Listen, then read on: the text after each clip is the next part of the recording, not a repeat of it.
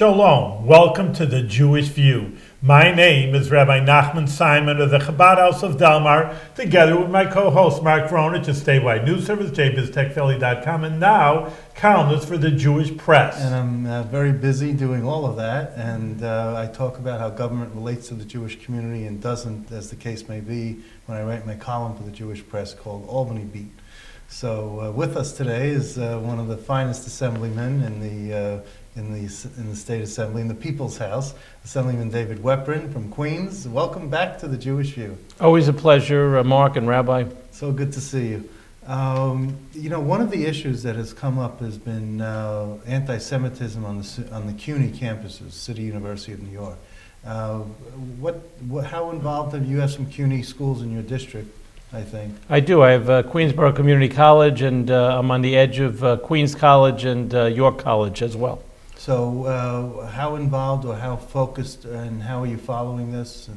Well, absolutely. There have been a number of anti-Semitic incidents, and there's an organization that's funded by CUNY as a student organization called Justice for Palestine, which basically has been promoting harassing pro-Israel students and Jewish students, and have really gone over the line, so to speak, of anti-Semitic incidents and also rhetoric, making it very uncomfortable for Jewish students. I'm a very strong advocate of free speech, of the First Amendment. But at one point, you go beyond the First Amendment when you're actually harassing students and actually even engaging in physical fights, and also spreading lies and comparing Israel to Nazi Germany, to the Nazis, and other horrific type of accusations. And Assemblyman, I'm going to make news tonight because Assemblyman Dov Hikind and I are releasing a letter tomorrow morning to the CUNY Chancellor, Chancellor Milliken, basically asking him to stop funding this organization, Justice for Palestine, and to basically not recognize them as an official student organization. Okay, so their banner organization is Students for Justice in Palestine? Students for Justice in Palestine, right. Correct. So how are you, how do you think this will be received, by the CUNY Chancellor? Well, the CUNY Chancellor has already said... Is he Jewish? He is not. Oh, okay. But the CUNY Chancellor has mentioned that he, intends to investigate these incidents. I would hope that he goes beyond investigation if he finds certainly the investigation to warrant, that there has been crossing of the line of free speech and harassing students and making it very difficult for pro-Israel or Jewish students to do their daily routine on the campuses, that he should suspend this organization immediately. Yeah, and do they get funding from Student Association or anything? Yes, my understanding is they get funded like other student organizations, so which is through dues that are paid, but it's under the auspices of the City University of New York. So that's a big problem right there. What have you known? So you've known this group to be going out and harassing. I mean, that it's this group in particular, not individuals. Correct. Okay. It's this particular student organization. I mean, obviously, individuals can do what they do, and obviously, if they involve in intimidation and bullying, right, in physical harassment or even verbal harassment, there are other sanctions that CUNY can take on individuals. But here we're talking about an officially sanctioned student organization, so I don't think it should be something that CUNY is sanctioning. Right, absolutely. Okay, well, I'm glad you and you're on top of it. It's great. Have put this letter forward. That's very... it's just important for the Jewish community. Very important. To get advocates. Sometimes you have, there's enough Jewish politicians, maybe there should be more, but in any case that stick up for the Jewish people. They have all kinds of issues that they're standing up for, but yourself and Dov Hikind, standing up for what's important to the Jewish people. Correct, and we're actually going to have, I don't have the final number, but there are going to be well over 20 or 30 members of both houses of the legislature signing this letter. Oh, wow. Really? That's a lot. Of all religions, ethnic backgrounds, etc. Sure. I mean, it goes beyond one particular religion or one particular ethnicity. No one wants to see this type of action for anyone, whether, I mean, because a lot of other groups have been harassed and have been bullied, and, there's got to be a stop to it. So this Correct. is great. So I'm glad you're taking the lead on this. Congratulations. Very nice. So Excellent. we've got good news here. Yeah, yeah. That's it. No, Good good news news or on the bad Jewish news, right? It's like, so you also had a major piece of legislation passed, major for you, piece of legislation passed in the Assembly recently too. Yeah, well, actually passed last session. It's on the floor right now, and we expect to pass it right after the budget. But it would basically allow adoptees for the first time to have access to their original birth certificate. And of course, from a Jewish halachic point of view, that is a very important piece of legislation because it will enable a number of, or most adoptees to have access to their original birth parents' name and religion. On the birth certificate, one of the items that's put on the birth certificate are the parents' names and their religion.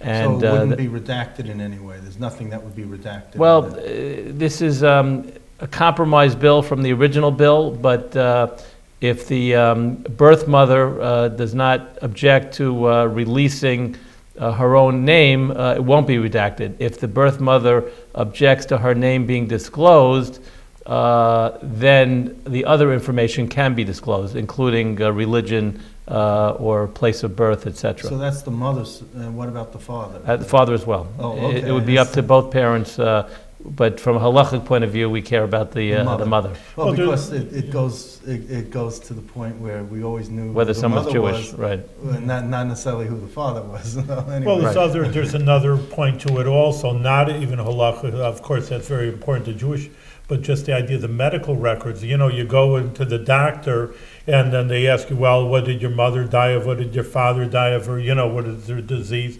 So, and that's half their medical history. I mean, that's, what they are. And if certain people don't even know what it is, sometimes it gets a sticky issue. Oh, absolutely. Did your parents have that? If you have a medical emergency, Hatzalah comes and you go to the hospital or you go to an emergency room, first question the personnel in the emergency room will ask is, do you have a medical history of heart disease? Do you have a medical history of cancer? What is your medical history? And as the rabbi diabetes.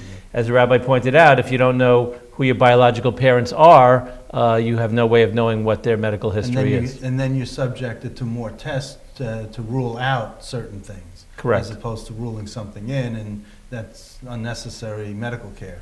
The other thing I wanted to ask you, who's the Senate sponsor for you? Senate is Senator Andrew Lanza, who is a Republican state senator from Staten Island. So that's a good thing. And he's hoping to pass it this year in the Senate. He's got some commitment for that? I mean, well, it ain't over till it's over, as the late Yogi Berra used to say. But we're optimistic that it'll pass in the Senate this year. And what about in the Assembly? How many sponsors do you have on the bill? Oh, we had over 76 sponsors. So you can get it out of committee. Well, it's already on the floor, but I know that, Carl Hasty said that, he needs at least a majority of the conference. Yeah, well, we have over 76 Democrats at this point. We have probably closer to 100 overall sponsors, because we have Republican sponsors as well. Okay, well, this is, in my column on the Jewish Press, I said, when does 76 not become a majority of 150? When the Assembly does the counting. So that's my, so I wanted to ask you, you're a big proponent for mayoral control of the city schools? Well, I don't know if I'm a big proponent. Well, I think they're certainly sponsoring the bill. I'm supporting mayoral control extension, but with the caveat that I think there should be changes in the current law, and I'm hoping that we'll be able to make those changes when we extend mayoral control. For example, under the old school board system, before we had mayoral control, parents and the public had more access to the system. They would have regular monthly meetings. Parents or teachers or just regular citizens from the community could testify on a regular basis about what they saw problems in the system, etc. That layer was kind of eliminated with mayoral control. So I'd like to see that layer put back. I'm not suggesting bringing back the old school boards where there's some problems in some areas. In the area that I represent, for the most part, there weren't those problems, but there are other problems in other parts of the city. But at the very least, there should be access to parents and to community and civic leaders to have access to input in the process. You're going to be busy the last half of the session. Absolutely. As soon as we do the budget, I think that's one of the items that's outstanding Yeah. and we're going to be dealing with. You have an issue that's close to my heart, that you're sponsoring a bill, which is cameras in the courtroom. Yes. Tell us newsman. what the potential of that. Well, we thought we had some momentum a couple of years ago Why when. don't you start with, what is the law now? You know, Well- start from the beginning, because you can't have cameras. The law is now that you're not allowed to have cameras in the courtroom, so that's why we have sketch artists. So there are sketch artists there, doing sketches, et cetera. Even if everybody agrees, let's bring in the cameras, Right, it it's the still ju- wouldn't be You allowed? could petition the judge, and then the judge can ask the plaintiff and the defendant whether they want it. There was actually a program that my father had sponsored, and my brother after him, which was an experimental program, which was in effect for a number of years in New York State. That program expired. Right. That allowed for cameras in the courtroom all the time, unless the litigants and the judge did not want it. So Right. there was a provision to not have it. But if the litigants consented at this point, it still wouldn't be allowed under New York State law. All right, and the Court of Appeals is the only place where there's, the state's highest court is the only place where cameras are in the courtroom. I don't know if they're in the courtroom under all their proceedings. Is that the case? Yeah. Okay. Well, then we're talking about trial courts, then, Right, exactly. not appellate courts. Right. And the sketch artists are not always so good with their sketches.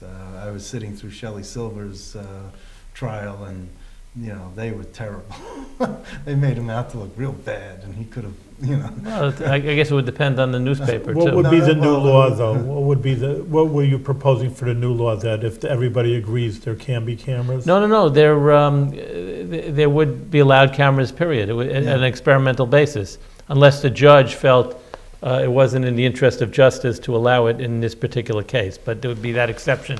But other than that, it wouldn't be up to the litigants. It would be up to the judge whether not to allow it. And, okay, now you have a bill that I'm a little confused about, because it's different from a bill that you had either last year or the year before.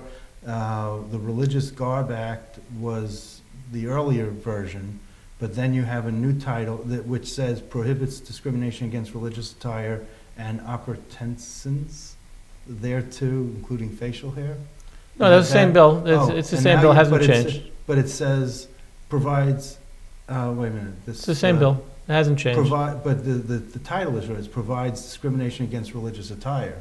Yeah, but it also would include facial hair. And it has two different bill numbers, so this might have been from a different session?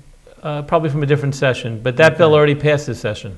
The new Oh. bill passed this session. It's the same as the old bill, it's Okay. just a 2016 bill. Oh, so it that passed this session? It did pass. And It passed like the first couple of weeks of session. what's going on in the Senate with this? Well, it has a Democratic sponsor in the Senate, James Sanders, Oh. and he hasn't been able to get it out, but, Why don't you get Simcha Felder to sponsor? well, we've got You've tried? You didn't want to? or- well, no, Sanders logical. would have, but Sanders represents Richmond Hill, which I represent, Yeah, and it's a very important bill to the Sikh community yeah. because of beards and turbans and discrimination, and they've been trying to get a NYPD police officer, so he grabbed the bill, and once he had it, it was hard to take it away from him.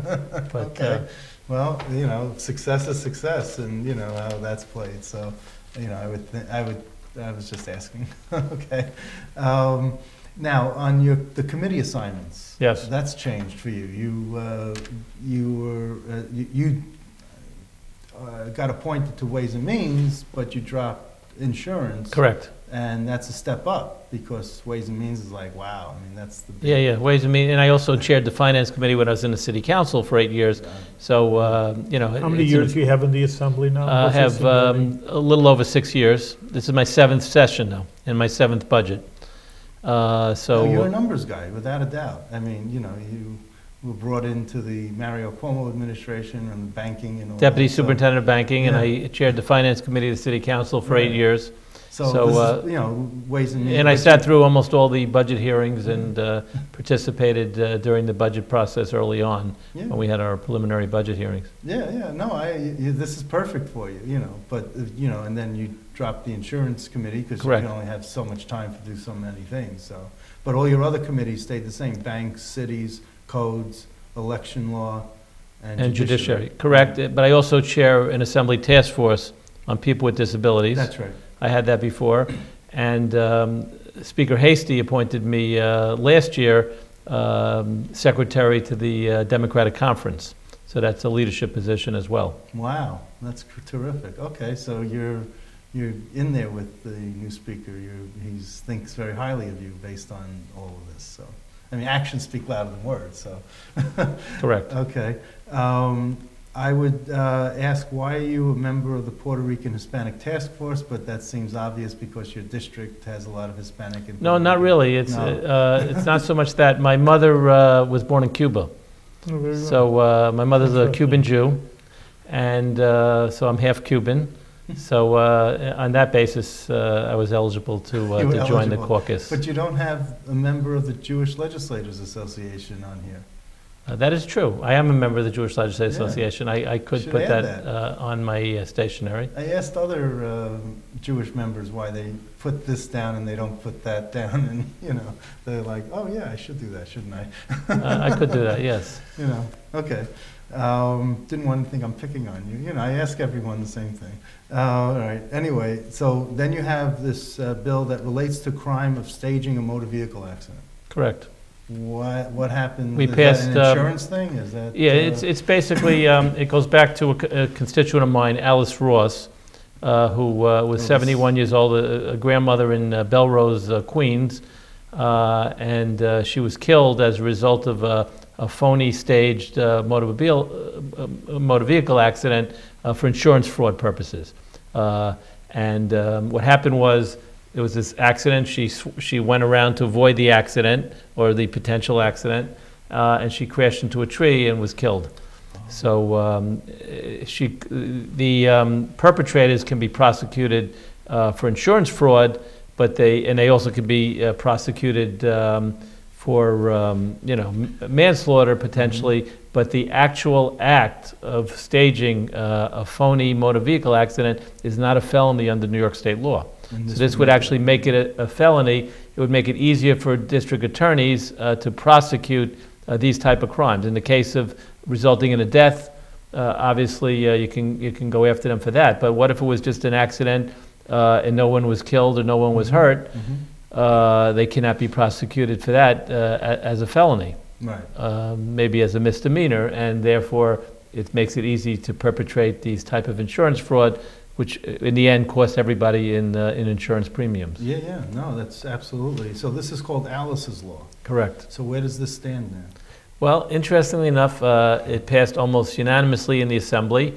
A different version passed almost unanimously in the Senate that Senator James Seward, who heads up the Insurance Committee, is sponsoring, and we're still trying to resolve the differences in the bills. And you hope that... I'm hoping that this session will do it. Yeah. Wonderful. Okay, that's good.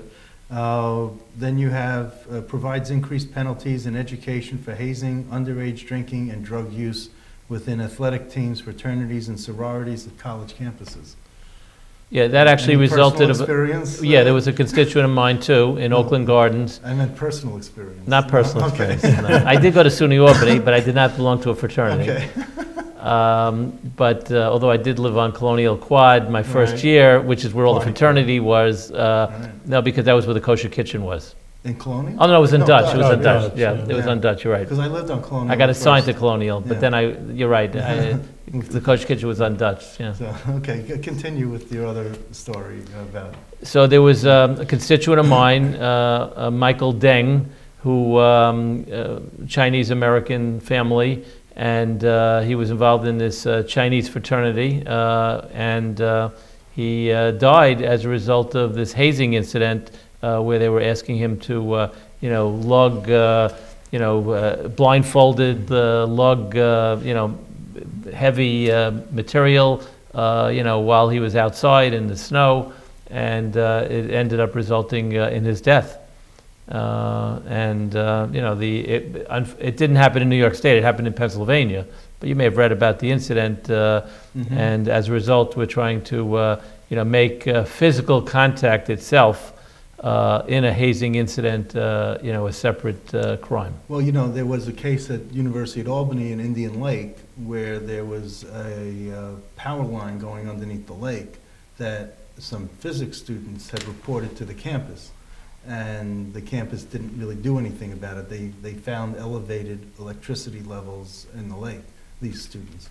And there was a fraternity who was doing a voluntary hazing.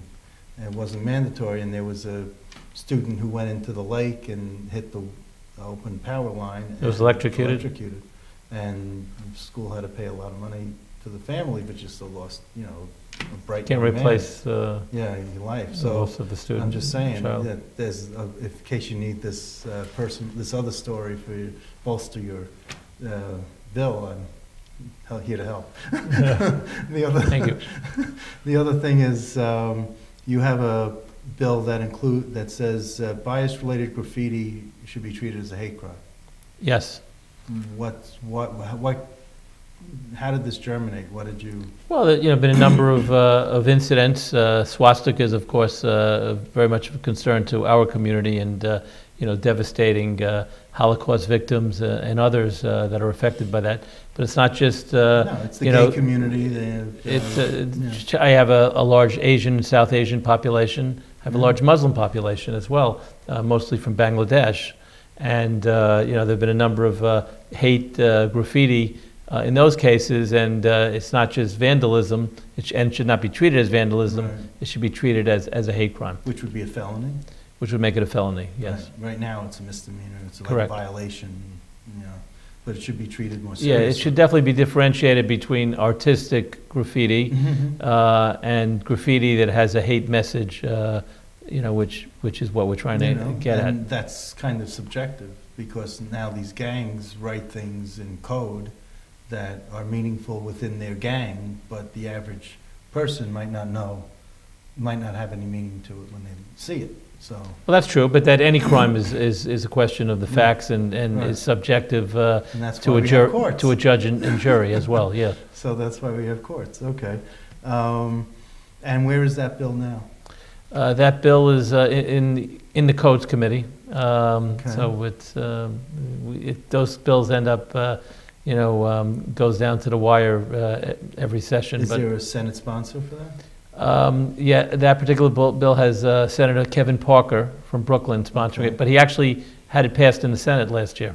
Wow. So it passed in the Senate, and he's optimistic it's going to pass again in the Senate, but it's tied up in the Codes Committee, and part of the argument of the Codes Committee is that they don't want to create additional crimes. They tend to, think we have too many, enough felonies now, and I think we have to stress to them that this is important to many, many communities, because we have to really stress upon young people in particular the seriousness of hate graffiti. It's not just vandalism. And the fact that you're on the Codes Committee and you have a seat at the table, you can certainly, you personally make the case. I think that's important, because it's interesting, because in Europe, and we know that there's so much, there's hate in between communities, and I always think back, and listen, America, there are groups, and I'm saying they're not nothing. They have people like that, but it's not as open as in Europe. And I'm thinking, why? And maybe it's just really because there's so much legislation, because there are laws against that, which means, people without fear of the law, hey, it's just not right. Mm-hmm. Just besides the felony part of it, think, hey, we're taking this seriously, and you just can't get away with it. So I don't know how you feel about that, but that's what I always was thinking, why in America, we don't have these kind of hate issues as Europe, for example, which is a Western civilization, is not as bad as they have it there. But I think it's kudos to you that you put it to the forefront and saying, hey, it's not going to be tolerated here, and we're not going to allow it. Yeah, I do have a package of disability bills that we're going to take up on Disability Awareness Day.